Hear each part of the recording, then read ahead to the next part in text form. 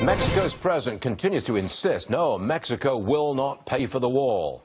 Who better to bring in on this than Congressman Louie Gohmert, Republican from Texas? Louie, forgive me, I think it's going to go down like this.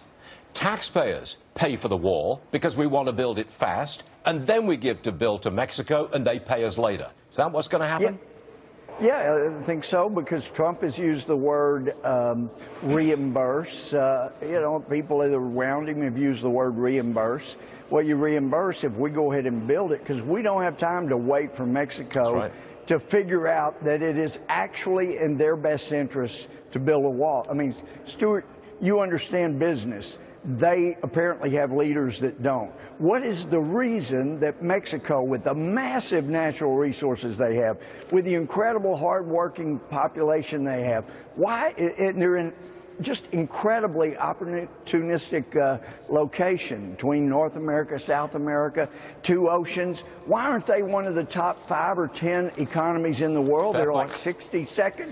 It's because cartels. And you've got to build it fast. A wall. You've got to build it fast. You build a wall. Yep. We shut down the drug cartels, and Mexico becomes one of the top 10 economies in the world. It's in their interest. Now, they will thank us and pay us later. I've got another question. Seriously. I know you're plugged into this about tax reform.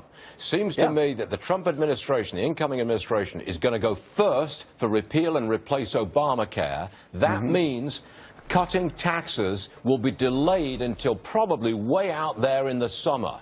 Is that how that's going to go down? Well, we're not so sure about that. I mean, the government does go on. You got to pay for all these medals that the president and vice president are giving themselves. We can't just let those go unpaid for. So I don't know if we're going to be delaying taxes. I don't want to send that message out. My tax money has been going in every month. You know how I feel about my tax cut. I've been pounding this table all for several years now.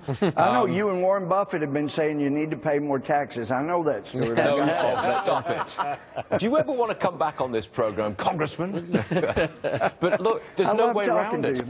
There really is no way around this. You can't just repeal and replace Obamacare with a snap of the fingers. And that's going to take some time.